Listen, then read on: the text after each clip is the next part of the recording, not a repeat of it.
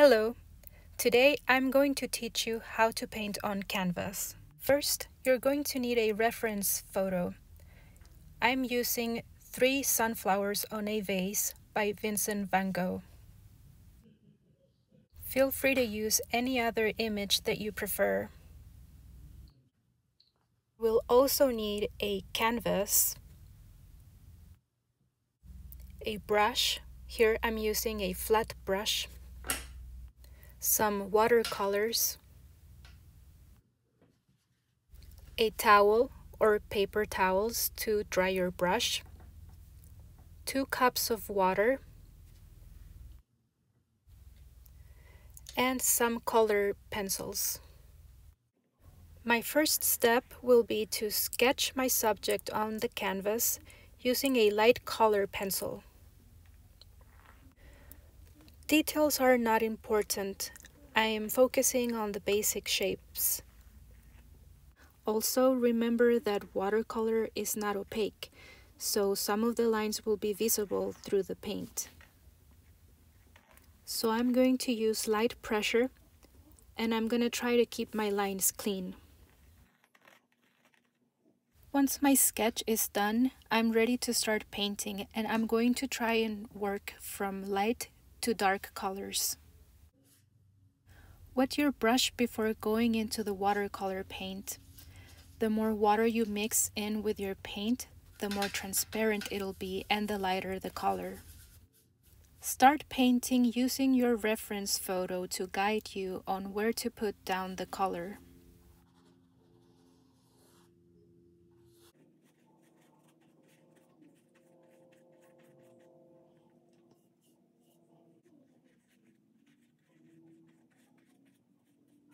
Use one of your water cups to clean your brush before switching colors. Use the clean water of the second cup to dilute your paint.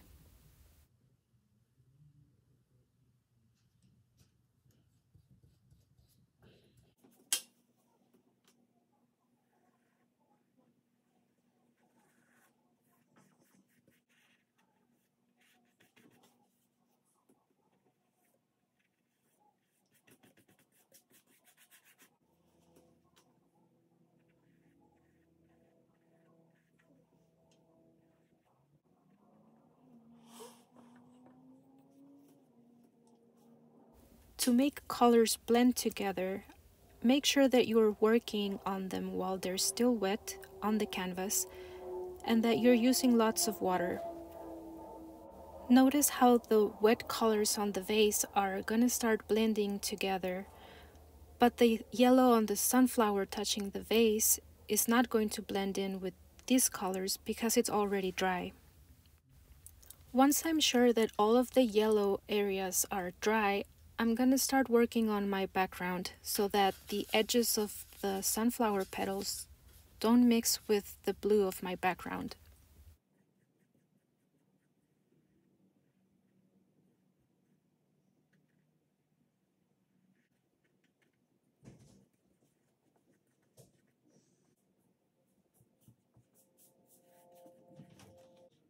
Use the edge of your brush to cover smaller areas of your painting.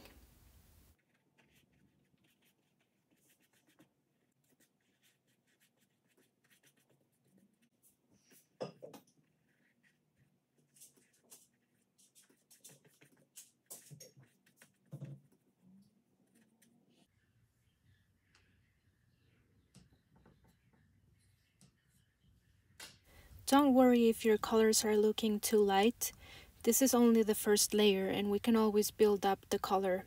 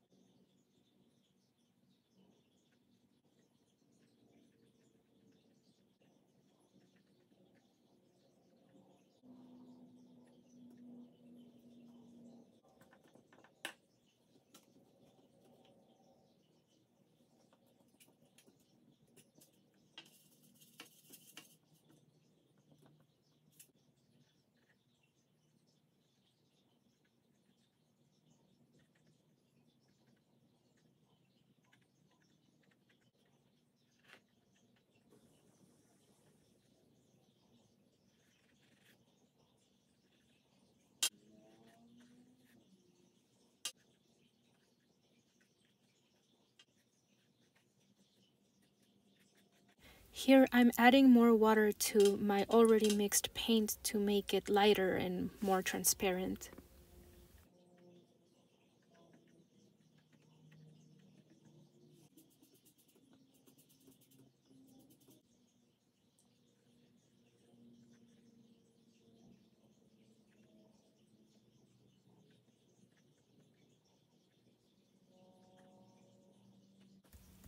I'm gonna let the sunflowers dry, and meanwhile I'm going to darken the color of the table with the second layer.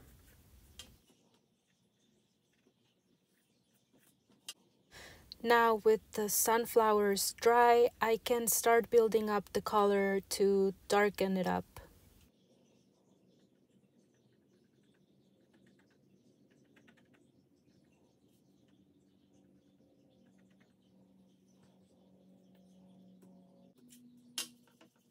Using the edge of my brush, I'm going to add some details that should help define the petals of the sunflowers.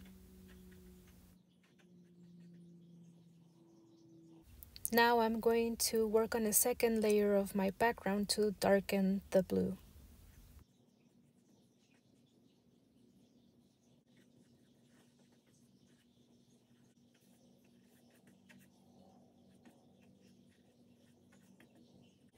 To paint in the white parts of the vase, I'm going to use a very watered down paint. If you feel you put down too much color, use a paper towel to absorb or wipe up some of the color before it dries down.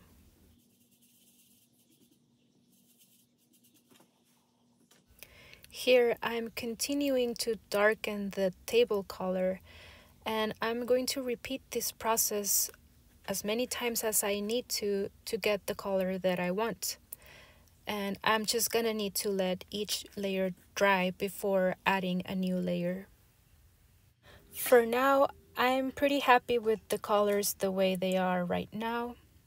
I'm going to take a minute to look at my painting so far to see if there's anything that I'm missing before I go on to the color pencil details. If you hold your painting up to the light, you'll be able to see the areas that are still wet and that are gonna need to dry down before you go in with any color pencils. While I wait for the paint to dry, I'm going to paint the sides of the canvas. This step is not necessary, but if you do it, just make sure not to put your finger on the wet paint because it'll smudge.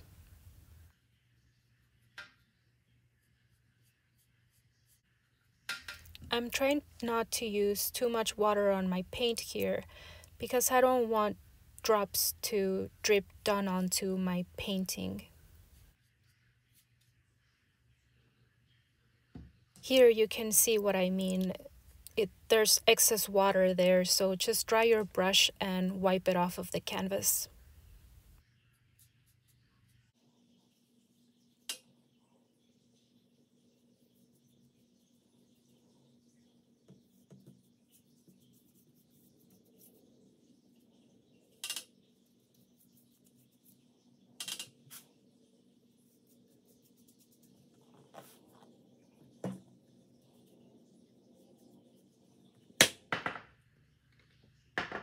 And now for the last step of this painting, I'm going to add details using color pencils. This time I'm going to work darkest to lightest. Outline the shape to define it, and then add some texture by adding some lines inside the shape and experiment with the direction of your lines. Add as much texture as you like, but try to leave some areas where you can see the watercolor through the lines. Because we're trying to copy Van Gogh's style, we just don't want the shapes to look too smooth, and so the squiggly lines help create that texture.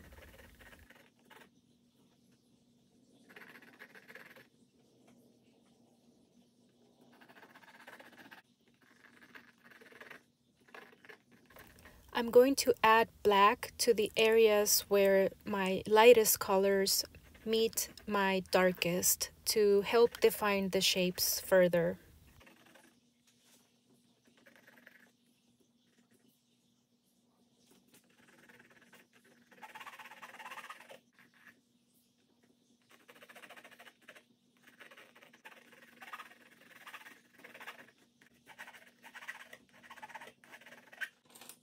Throughout this step, I am constantly comparing my painting to my reference photo and trying to find any details that I'm missing to add them in with my color pencils.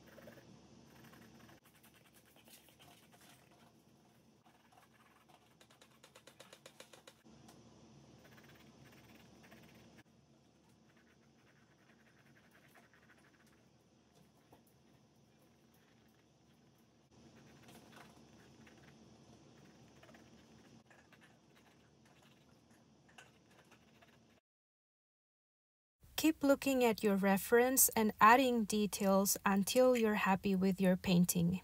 And then you're done. I hope that you enjoyed the process of making this painting and that you'll paint many more.